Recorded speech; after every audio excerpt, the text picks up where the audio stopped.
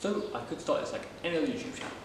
Start by saying, welcome to, but kind of doesn't work when I don't actually have a channel name in mind yet. So, mostly this is just for my personal record, so my brain can have a break from remembering everything about every one of my many project cards. A lot of this is just me bugging about in a workshop with way too many projects, and basically, yeah, didn't know what else to do with time. So I thought I might as well record something. So I had a camera, I have cards, YouTube exists. Why not? So, probably should start. Nope, let's try it again. So I should probably start with a lay of the land sort of video, I suppose. Blog? Ultimately, I have at this stage 4 or 5 projects on the go because I am useless at doing one at a time. So right now I have this one for Rover 2000, a Rover 3.5 V8, I don't point at it, you can't see it. I also have a Mitsubishi Celeste, and then I've also got 2 Mitsubishi GTOs. All of them have weird, wonderful, somewhat wacky ideas to do with them, and that's basically why I need to record it, because I'm not going to remember any of them. Starting off with the Rover 2000 behind me. It's a 1969 model. God knows how many Ks on the clock, lots. The current plan with it, due to unforeseen circumstances of buying it from a barn, is the original engine is more locked up than if it was made out of one piece of metal. Rather than pistons, it's just a solid lump of metal. So I thought I might as well put something else in it. So my plan is to put a Toyota 3SG engine out of an Altezza, along with a 6-speed manual box and the whole wire harness. Because, you know, when you start having a car to pull apart, you get a bit enthusiastic, I suppose. Either way, that's the plan for this one. Next project is this Rover 3.5 litre. So you'll also notice it's V6 like 2000.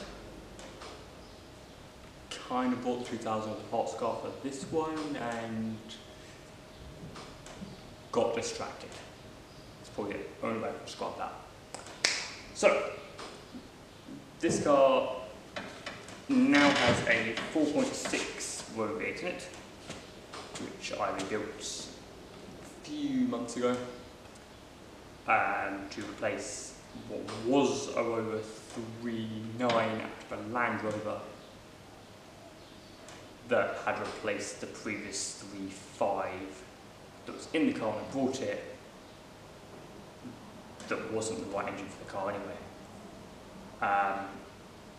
The original 4-speed out of this has been politely asked to leave due to the lay shaft requesting it, mostly by making lots of weird grinding, crunchy noises.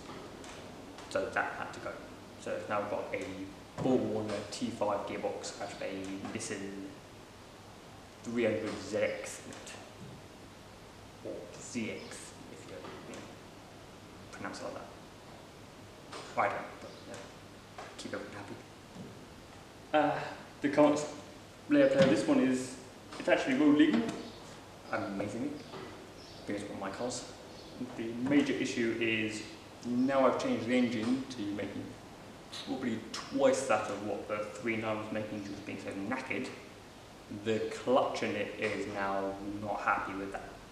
So the job of this one is to pull the engine box back out again, they just got in there, and replace the clutch. Thankfully, because it's all Nissan gearbox, it's got a Nissan clutch in it, which makes them cheap and available. Apart from that, this thing needs a new vinyl roof, because I had to pull that up for repairs, for, you guessed it, sort of things. Rust, my biggest nemesis. Apart from that, this is a nice little car, and fun. So, car number 3. This here is my 1981 Mitsubishi Celeste GSR model.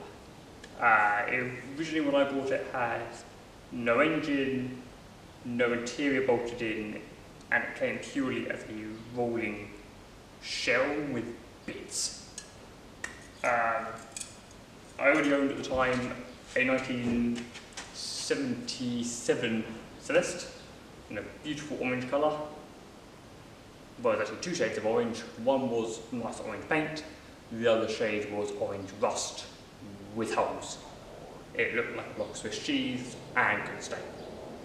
So, again, bought this as a parts car, went down, picked it up, sight unseen, which you'll think about me buying cars, and it was too clean.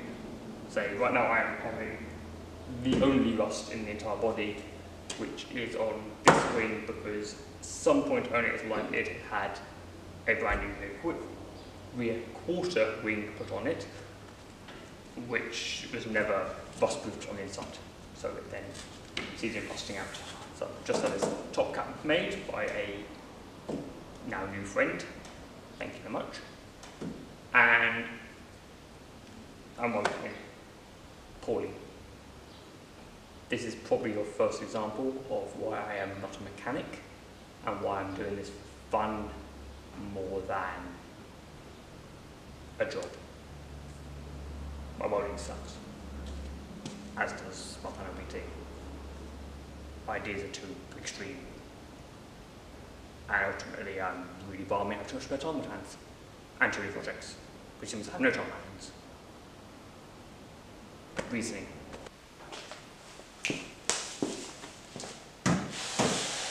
But, car 4, we've now moved into a very echoey back unit I have.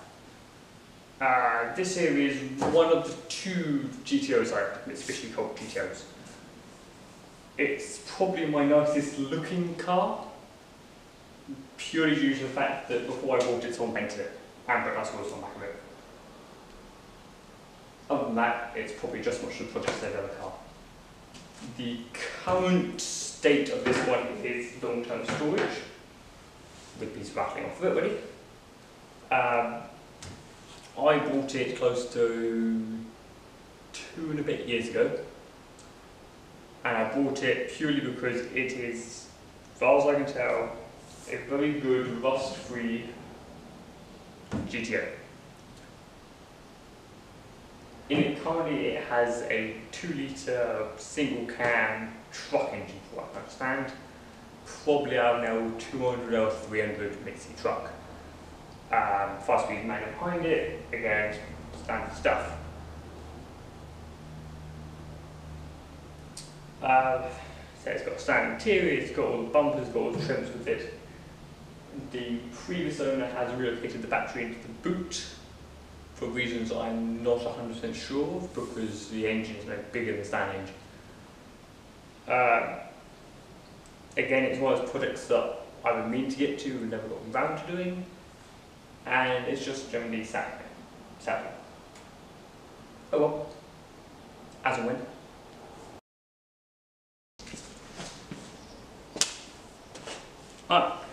This here is my maths 5th project. I've got way too many of these. It is once again another Mitsubishi GTO body. I picked this up from a guy about an hour north of me, who had it kicking around for a while, threw it on Facebook Marketplace, and I bought it within about 30 minutes of seeing it. It was up for a good price, and it was something I've always wanted. I bought this one before I bought the green GTO. May have made that decision, don't know. It's relatively solid front to back, but it needs one of everything in terms of actually doing it. When I brought it, it came with again, a 2 litre twin carbed, kind of the original engine, but about 2 years later, which was also available in the Mitsubishi Celestes, as well as sort of that age sports cars. The plan with this one has actually already started due to me having it in storage and it being anywhere near my father, who is also mad when it comes to projects. So this one is going to be getting a V6 from a Mitsubishi 380, which, if you're not from New Zealand or Australia, is basically a Damant with a 3.8 litre single overhead cam, 4 cylinder V6 engine, which is designed to compete with the Holdens and the Fords over there, so it's a big car. So I thought I might as well slap it into a small shell, because, you know, what else would you do? Behind it I have managed to mount a 6-speed manual, which may or may not hold the power. I haven't even tested it yet, and that came out of a Great Wall Ute, so a V200 series truck. Again, it came up and Trade Me, Marketplace 1 or 2 for good money, and for a 6-speed I thought it was worth trying it. So yeah, that's currently the lay of things. Also, yes, like terrible continuity, this bonnet is now magically up, whereas before it was magically closed. Basically, this is the default position of this bonnet, along with most of the bonnets on my cars is open. And if they're not open, or with the boots open because something down there broken, or, you know, generally everything's broken at some point on my cars. It's just the way of life. Right, time to do some welding. The other thing that might be quite common in videos is me walking around aimlessly doing my best John Travolta impression of where, because I am brilliant at losing stuff. Right. Time to make the panel square.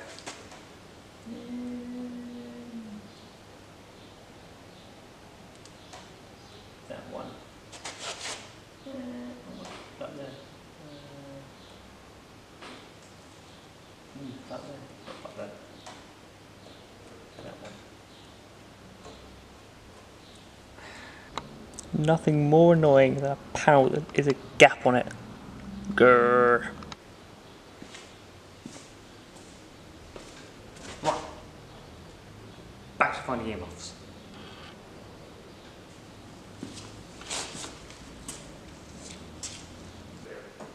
Very short video.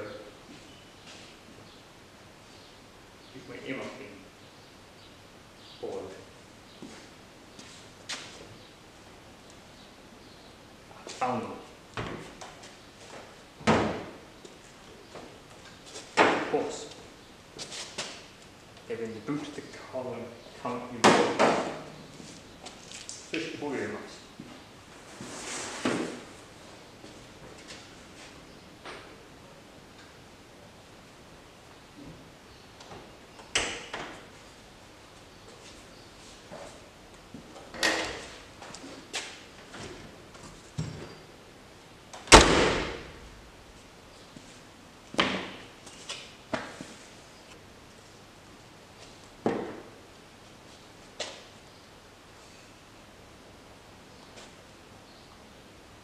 It's just like Nick. The grind was also my favourite tool.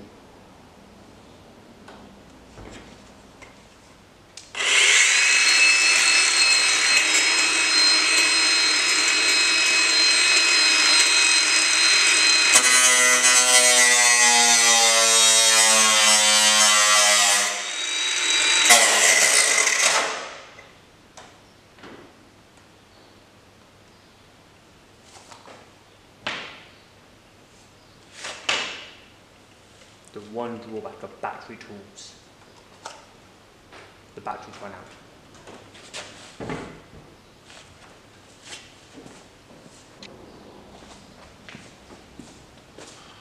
My solution, a bigger battery.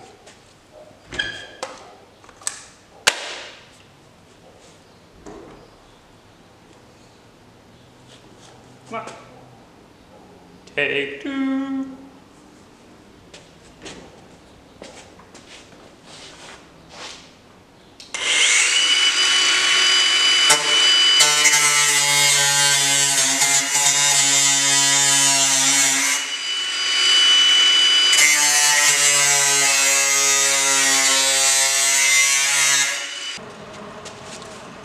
Also, if you haven't worked this out already, this is the first time I've ever done videoing, trying to make a YouTube video / a vlog, and yeah, try and make it look half reasonable. I probably suck at this.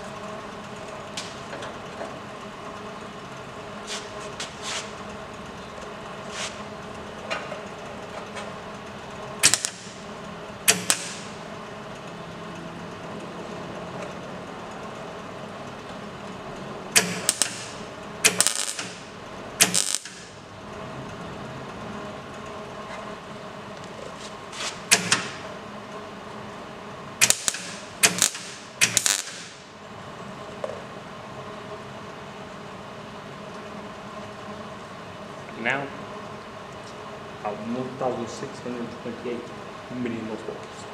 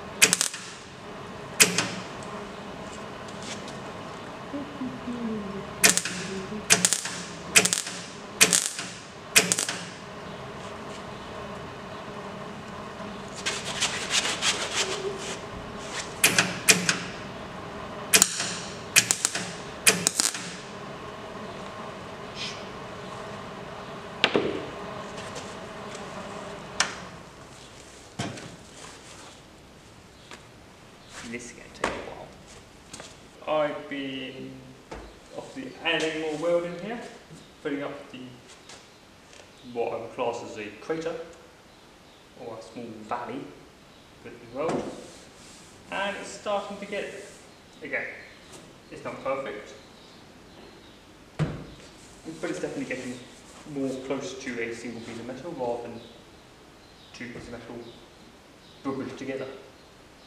At this stage I'm actually waiting on the batteries for the grinder to recharge, because battery grinders, they're wonderful in the sense I can take them anywhere and use them anywhere. The downside is the fact that they eat batteries. Like nothing else I've ever used. It goes, ooh, battery, yum yum yum, and it's gone. So, I'm waiting. Could be a little while. 3-liter batteries. Sure it'll be charged sometime soon. So I guess that's probably the end of the first video. God knows how long it's going to be after I've finished editing it. Probably about 20 odd minutes long.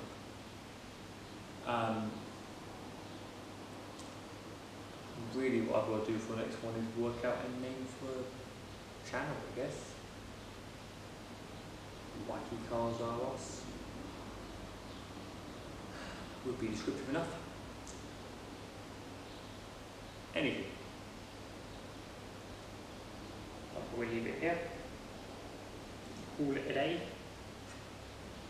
and hopefully be back with another video soonish. again, the plan with them is just to sort of video what I'm doing, video after I've done things, because what I do things like think about them, and keep myself as well as you guys informed of where things are at.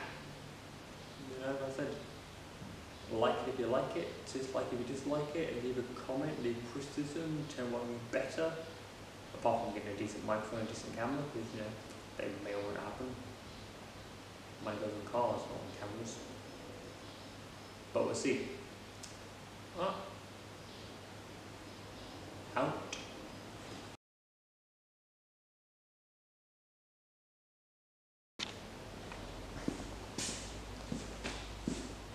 Side note. Note to myself, cover the sodding windows before you weld. It is a bugger after the fact to clean out all the bits of metal stuck in glass. Cool.